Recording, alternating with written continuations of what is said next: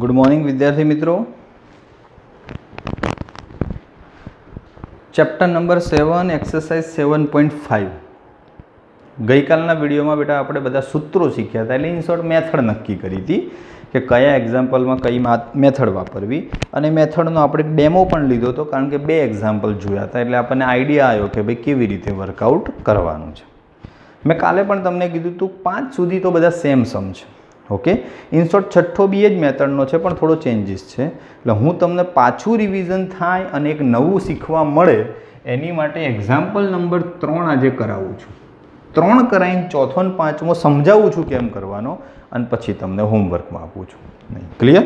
ચલો તો example number 3 ની રકમ એવી છે 3x - 1 I બરાબર ઇન્ટિગ્રેશન 3x - 1 नीचे छे x - 1 x - 2 x - 3 into dx। गई कालना बंने लेक्चरनी अंदर आपणे बे ब्रेकेट वाळुं शीख्या था। आज केटला ब्रेकेट वाळुं छे? 3 वाळुं। तो a b c 3 आवशे, कोई फरक पड़े नहीं। चलो अलगथी लई लईए। 3x - 1 ना छेदमां x - 1 x - 2 x - 3 तो शुं आवशे? ए ना छेदमां x - 1 b ना छेदमां x - 2 અને c ના છેદમાં x - 3। ક્લિયર?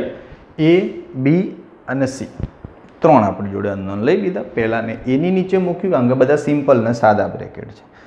સ્ટેપ નંબર 2 માં આપણે શું કરીએ છીએ? લસા લઈએ છીએ। તો જેમ કે 3x - 1 ના છેદમાં x - 1 x - 2 x - 3 તો હતું જ। અહીંયા લસા તો એ જ આવશે x - 1 x - 2 x - 3 એટલે એ વડે x - 1 તો છે એની જોડે તો x - 2 ને x - 3 ગુણાય। b જોડે x - 2 છે એટલે x - 1 અને x - 3 ગુણાય અને c જોડે x - 3 છે એટલે x - 1 અને x - 2 ગુણાય। કમ્પ્લીટ। તો અંશમાં લસા લઈ અને કામ કમ્પ્લીટ કર્યું। છેદ તો બંનેનો ઉડી જ જાય। વધે શું? ભલે એક સ્ટેપ થાય પણ લખીએ। 3x - 1 સામે શું વધ્યું? a x - 2 x - 3 b ની જોડે શું વધ્યું? x - 1 x - 3 અને c ની જોડે શું વધ્યું? તો x - 1 x - 2। ક્લિયર? ચલો આટલું વધ્યું છે। હવે આપણે બધી કિંમતો શોધવાની છે કે a શું આવે b શું આવે। બ્રેકેટ તોડવાનો નહીં કારણ કે સીધે સીધું બ્રેકેટમાં જ કામ પતી જશે। મેં જે શોર્ટકટ મેથડ શીખવાડી છે। પહેલો બ્રેકેટ પકડો તો x - 1 બરાબર 0 એવો એક અવયવ છે તો -1 સામે જાય તો +1 એટલે પહેલી કન્ડિશન x બરાબર 1 લઈ લો। મૂકો આમાં 3 એકા 3 -1 એટલે 2। ચલો a 1 મૂકો તો 1 - 2 એટલે -1 1 - 3 એટલે -2। ઓકે b માં જો 0 થઈ જાય 1 - 1 0 એટલે પછી આખો બ્રેકેટ જ 0 થાય। c માં પણ એવું થાય 1 - 1 આવે જ। જ્યારે કિંમત મૂકો ને ત્યારે આ મેથડમાં એવું થશે કોઈ એક જ અનનોન કાં તો a વધે કાં b વધે કાં c વધે, એક જ વધે એટલે સીધો જવાબ આવી જાય। ચલો 2 એમના એમ 2 એકા 2 માઇનસ માઇનસ પ્લસ અને પેલું તો 0 છે એટલે બધું 0 જ। 2 2 ઉડી ગયા એટલે એનો જવાબ આવ્યો 1। એનો શું જવાબ આવ્યો? 1। સેમ એવું x બરાબર x - 2 છે એટલે હવે શું લેવાનું? 2 લેવાના આપણી જોડે તો કિંમત મૂકો। ચલો 3 દુ 6 6 માંથી 1 જાય એટલે 5। હવે 2 મૂકો એટલે 2 - 2 0 a નીકળી જાય b વધશે b માં 2 - 1 એટલે 1 અને 2 - 3 એટલે -1 c પાછું 2 - 2 થઈને 0 થઈ જાય તો તમને b શું મળ્યું? 1 એકા 1 -1 સામે જાય એટલે માઇનસ અને 5 હતા। છેદમાં 1 લખો કે ના લખો કોઈ ફેર પડે નહીં। 12 સાયન્સમાં છો એટલે એટલું તો તમને સાદુરૂપ આવડે છે। અને x - 3 છે એટલે હવે x બરાબર કેટલા લો? 3 લો તો 3 તરી 9 માંથી 1 જાય તો 8 a 0 થઈ જાય b 0 થઈ જાય c વધશે તો 3 માંથી 1 જાય તો 2 3 માંથી 2 જાય તો 1 એટલે 2 એકા 2, 8ની નીચે જાય તો 4 થઈ જાય. ચલો સી પણ મને મળી ગયો અને મળી જ જાય એકદમ સરળ ભાષામાં. તો એ રેડી, બી રેડી અને સી પણ રેડી. બધી જ વસ્તુ આપણી જોડે તૈયાર છે એટલે કોઈ પ્રકારનું ગભરાવાનું નથી. કિંમત મૂકો. ચલો મેન એક્ઝામ્પલ ઉપર આવી જાઓ. આઈ બરાબર ઇન્ટિગ્રેશન આ છે અને એના બરાબર આ છે. બોલો એ બરાબર કેટલા છે? 1. એટલે 1/x - 1. ચાલુ કરીએ. બીના છેદમાં x - 2 એટલે -5 છે, માઇનસ વચ્ચે લઈએ 5/x - 2. સી એટલે 4 છે તો 4/x - 3 ઇન્ટુ dx. ક્લિયર? ચલો આટલું થઈ ગયું. હવે પોતપોતાનું સંકલન, પોતપોતાનું વેચો તો બી બરોબર છે, પણ ના વેચો તો સીધું થાય એવું છે. એકને તો બહાર લાવો ના લાવો કંઈ ફરક ના પડે. 1/x છે એટલે log x - 1. -5 ને અચળ તરીકે બહાર લઈએ તો log x - 2. 4 ને અચળ તરીકે બહાર લઈએ તો 4 log x - 3 અને પ્લસ છે. બોલો કમ્પ્લીટ. હવે આમાં સરવાળા બાદ બાકીના સ્વરૂપમાં છે એટલે આપણે ગુણાકાર ભાગાકાર લોગમાં દર્શાવી દઈએ, પણ બુકમાં પાછળ આ જ જવાબ આપ્યો છે એટલે નેક્સ્ટ સ્ટેપ કરવાની કોઈ જરૂર નથી. કરવું હોય તો એવું શું કરવું પડે? 5 ને ઉપર લઈ જવા પડે, 4 ને ઉપર લઈ જવા પડે. પછી પહેલું અને ત્રીજું સરવાળો છે એટલે એ બંને ગુણાકારમાં ભેગા થાય. આ માઇનસ છે એટલે એ પાછું ક્યાં જાય? છેદમાં. પણ એવું કરવું કંઈ જરૂરી નથી. ઓકે, આ થઈ ગયો બેટા તમારો એક્ઝામ્પલ નંબર 3નો જવાબ. બોલો 3 કમ્પ્લીટ સમજી ગયો. હવે 4 અને 5 શીખવાડું. તો નંબર 4માં જોજો ડીટુ કોપી છે, માત્ર ને માત્ર ફરક શું છે ખબર છે?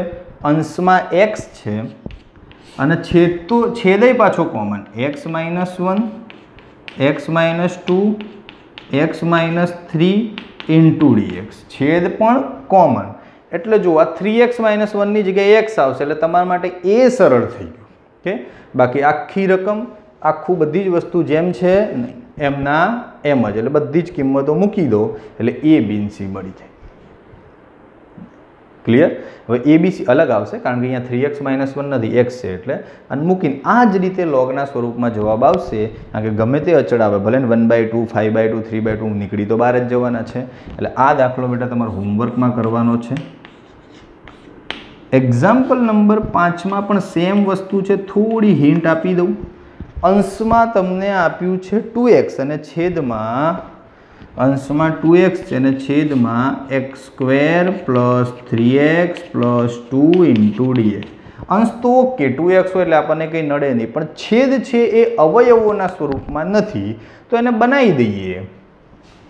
તો i બરાબર ઇન્ટિગ્રેશન ઉપર 2x છે, નીચે x² + 3x + 2 બેના એવા ભાગ પાડો કે એનો સરવાળો 3 થાય એટલે 2 એકા 2 એટલે સીધા જ ભાગ પડી જાય. 2 + 1 3 એટલે x + 2 અને x + 1 ઇન્ટુ dx. બોલો હવે હોમવર્કમાં આવડે. એના નીચે x + 2, બીના નીચે x + 1 અને અહીંયા જેમ 3x - 1 છે એની જગ્યાએ 2x આવશે. પાછો તમને એ મળે, બી મળે અને જવાબ આવે. મેથડ એકદમ કોપી પેસ્ટ છે એટલે તમારા ભરોસે છોડું છું અને તમારે કરવાના છે કારણ કે એકના એક સમ વારંવાર કરીએ તો તમે પણ બોર થાવ અને અહીંયા પણ સમય બગડે. નાના વિડીયોમાં આપણે વધારે કવર કરવાનું હોય છે. એટલે 4 5 પૂરા. 6થા નંબરનો પણ આ પેટર્ન વાળો છે પણ એમાં વેરાયટી છે. હું તમને આખું કરાવડાવું છું શું વેરાયટી છે. મેં તમને પહેલાંય કીધું હતું કે એક્ઝામ્પલ નંબર 6, એક્ઝામ્પલ નંબર 12 આ થોડા સ્પેશિયલ છે. ઓકે, ચલો 1 - x² આપ્યો છે. i બરાબર ઇન્ટિગ્રેશન અંશમાં આપ્યું છે 1 - x² અને છેદમાં આપેલું છે x બ્રેકેટમાં 1 - 2x, x બ્રેકેટમાં 1 - 2x into dx. આના સાદા એ અને બી રીતે અવયવ ના પડે. નીચે તો સેટઅપ રેડી છે, એના છેદમાં x, બીના છેદમાં 1 - x, પણ પ્રોબ્લેમ ક્યાં નડે તો અંશ. આપણે જે પહેલી મેથડ વાપરીએ છીએ તમે જોજો એનો અંશ એકદમ મેં સરળ લખાયો છે px + q અને આપણે અહીંયા સ્ક્વેર છે ત્યારે એ વસ્તુ ચાલે નહીં. એટલે અંશ નડે છે એટલે આપણે એના છેદમાં બીના છેદમાં ઘટક એવી રીતે કરી ના શકીએ. પહેલાં અંશને સાદો બનાવવો પડે. કેવો બનાવવો પડે? સાદો. કોઈ સ્ક્વેર બેર ચાલે નહીં. એટલે આપણે ધીમે ધીમે સેટઅપ કરીએ. જોજો પહેલાં અંશ છે એ બરેવા દો, છેદમાં x છે ને ગુણી નાખો. એટલે એક્સનો 1 જોડે ગુણાકાર એક્સ અને 2x જોડે 2x સ્ક્વેર થઈ ગયું. હવે એક્સ સ્ક્વેર પાછળ છે ને માઇનસ છે ને આગળ લાવવું છે એટલે માઇનસ કોમન નીકળે, નીચે આગળ લાવવું છે એટલે પાછું માઇનસ કોમન નીકળે, બંનેમાં એક્સ સ્ક્વેર તો માઇનસ એટલે માઇનસ માઇનસ નીકળી જાય પ્લસ થઈ જાય એટલે ઉપર બની જાય એક્સ સ્ક્વેર માઇનસ 1, નીચે બની જાય 2x square minus x into dx. Clear? બંનેમાં એક્સ સ્ક્વેર આપણે આગળ લાવી દીધા એટલે કોઈ તકલીફ નહીં, માઇનસ પણ લખવાની જરૂર નથી.